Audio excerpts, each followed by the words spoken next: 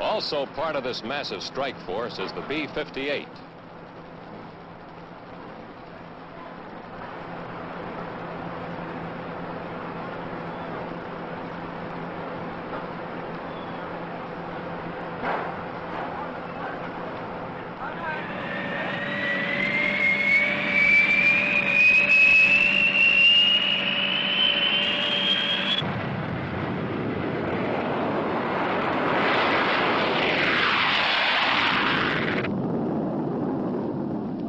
Of all these aircraft, the B-47s, the B-52s, and the B-58s have been carefully timed to take advantage of optimum tactics.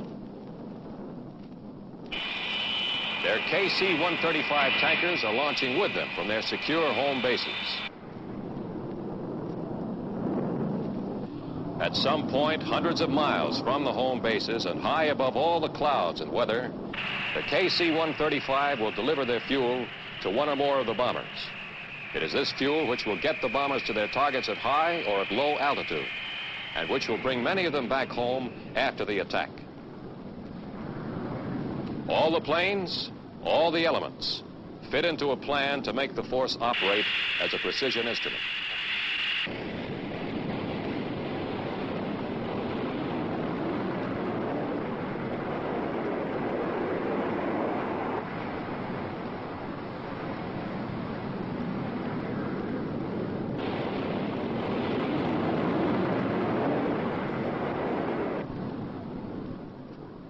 While the alert force has been thrown into action, it can still be recalled, returned to home bases if the report of hostile aircraft proves false. These procedures ensure that the nation's offense force need not be held on the ground until the enemy attack develops as definite. Half an hour has passed since the first report of unidentified aircraft. In the control room, reports of the takeoffs and positions are being tabulated for the command staff, under the supervision of the Director of Operations.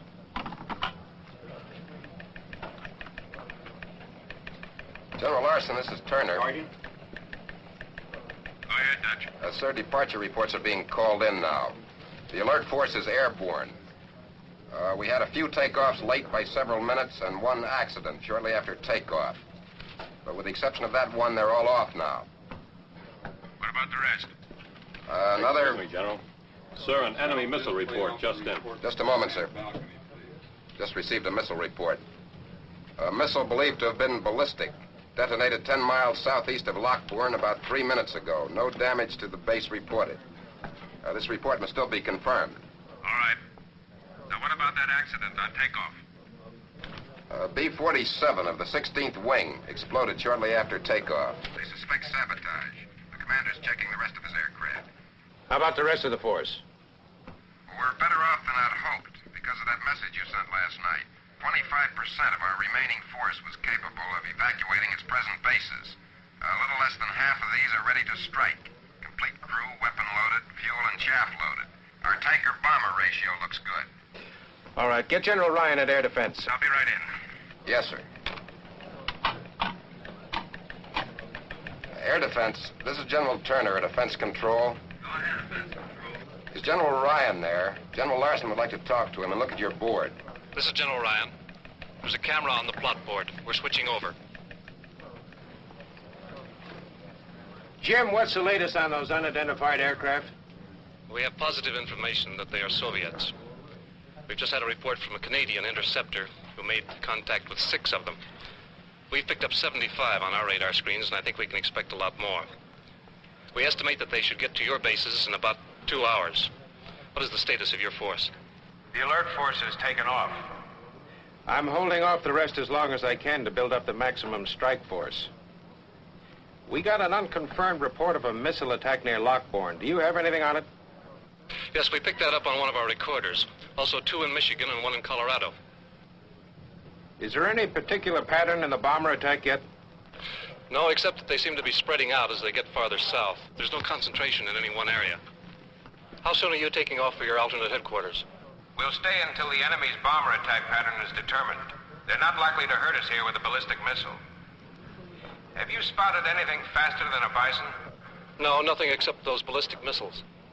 General Bates, the vice commander, will be in command at Hillbilly, our alternate headquarters.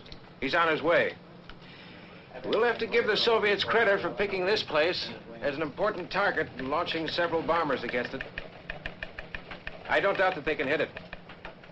Please keep me informed. I'll let you know when I leave. Sure will, Dick. Good luck.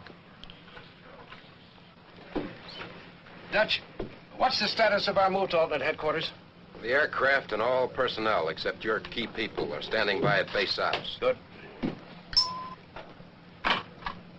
Yes? General?